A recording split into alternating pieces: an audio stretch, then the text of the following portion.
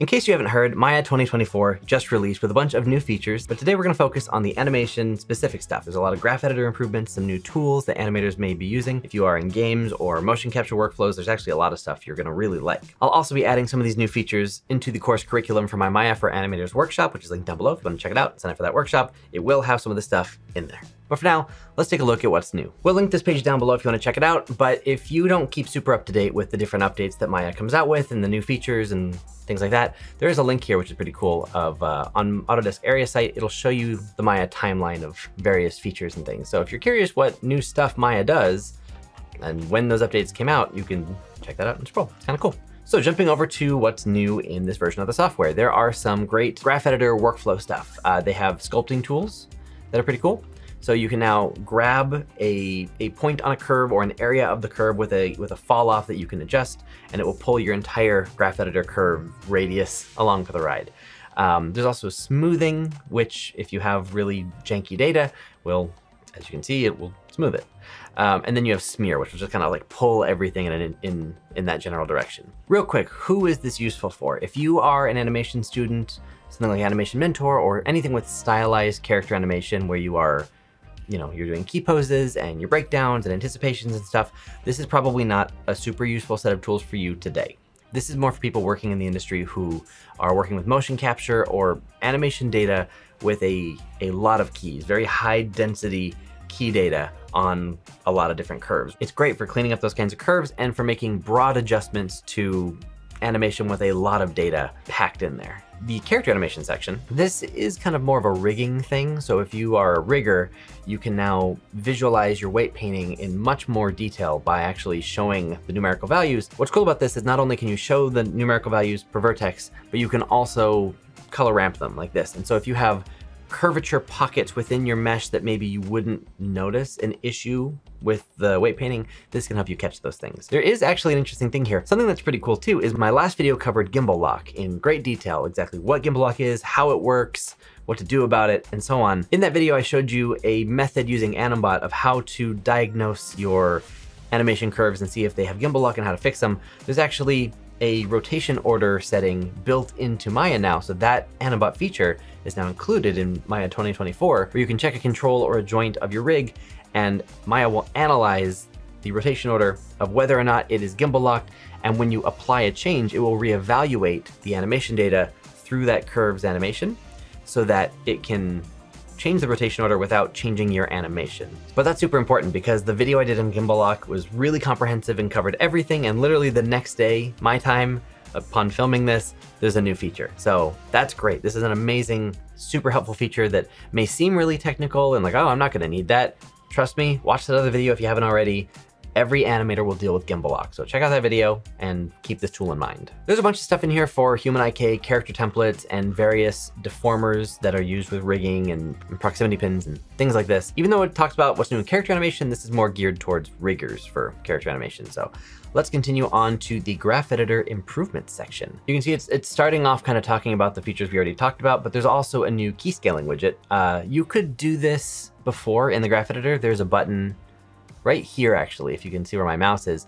This little button is a key scaling thing that exists in the graph editor. I think I covered it in my graph editor video. Actually, this is what I was talking about. This is the region key tool. I don't know what this, I've never known the name of this. I always thought of it as the scaling tool, where you can grab a section and you can see it gives you little handles and it's easier to scale your stuff, but there's a new widget to do it even better now.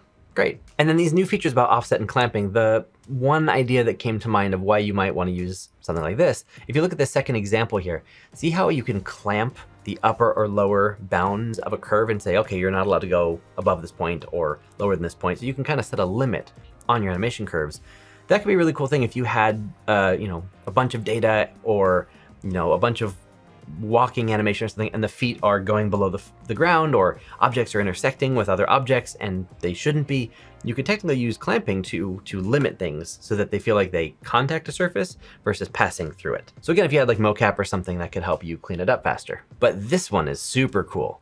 New remove keys feature. I can't tell you how many times this has happened to me, especially when I was a student, that when you grab a bunch of keys and maybe you scale those keys or you retime your animation or you get notes that have you change stuff. And so anyway, a lot of times what might happen is you could end up not having the settings set properly to auto snap your keys, or math things happen that are weird, and you end up with a key that's on a partial frame, where maybe you have a key on frame 10 and a key on frame 11, but there's another key that's an old key, it's an outdated key on frame 10.0001 or something, and it's really hard to see it, and you don't know what's going on, but your curve is just doing things that are weird, and you think, why is that happening?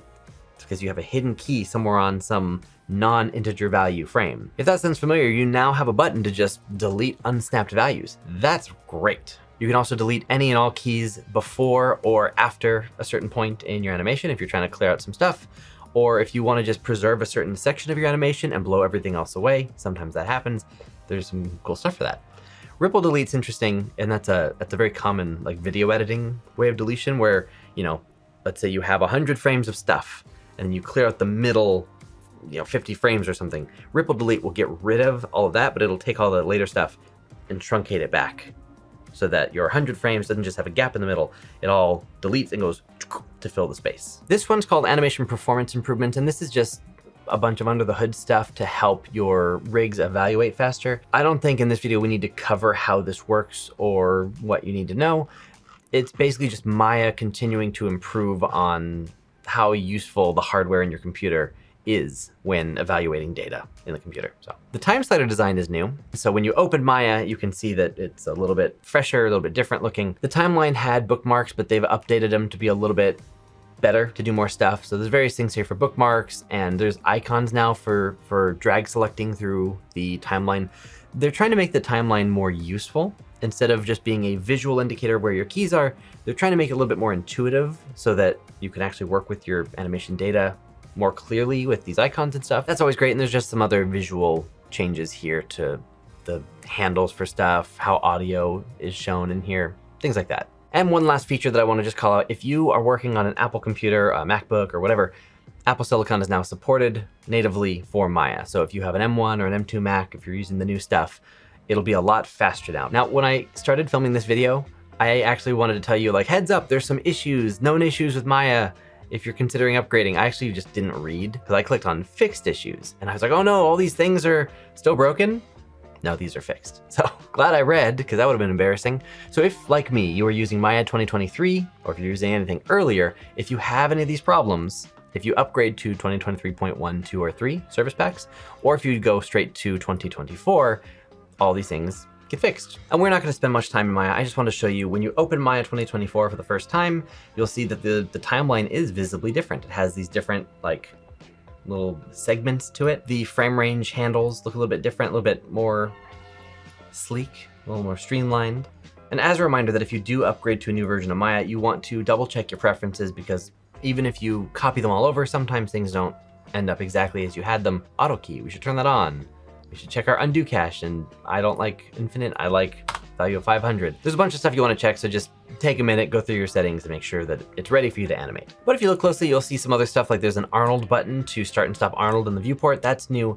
The new Look Dev X Graph creator is here. Looks kind of like the Hypershade, but it's different than the Hypershade. A bunch of new stuff, and if you go to the graph editor, you might notice that there are little tabs that need expanding, and that's where we can find our new tools inside of these different areas. I didn't cover this stuff because I don't think most people watching need this. You can check the documentation if you disagree. But with that, I think that covers the new stuff in Maya 2024. We got some new stuff for animation, especially if you use motion capture, that I think is gonna be really, really useful. But let me know down below if I missed anything and what features you'd like to see in future versions of Maya. Personally, I'd love to see the procedural noise that you can do in Blender's graph editor, where you can just create a noise amplitude wave thing in the graph editor. I think that's really cool. I'd love to see that added to Maya at some point in the future. And if you use Maya to animate, or you want to learn how to use the software to do all kinds of cool stuff, I'll have a link down below to my Maya for Animators workshop, which luckily, because this came out before the workshop happened, I will be including these new graph editor tools in the course curriculum for my workshop. So if you are trying to learn Maya, or you're signing up for my workshop, know that the stuff that we talked about today it'll be in there. Thanks for watching. Hope you enjoyed. I'll see you in the next video.